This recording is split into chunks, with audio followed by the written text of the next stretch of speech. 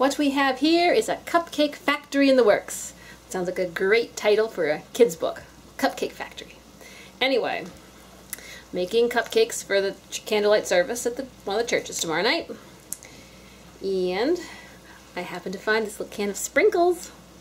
It was the last one of its kind in the store. It's snowflakes. It's called Betty Crocker Sprinkles Snowflake Mix. And I'm excited. So a pretty snowflake cupcakes. Let's see. There, they're spread out and ready for icing.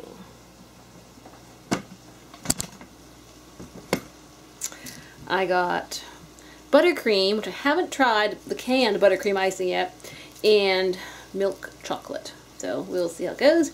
And I'll top them off with the snowflake mix. Magic!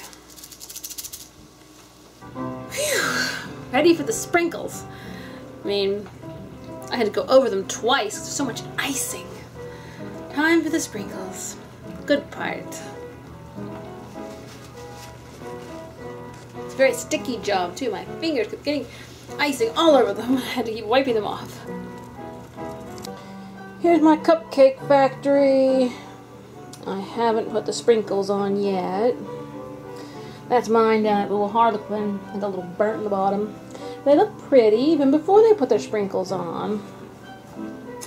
So, there's the sprinkles. I'm excited.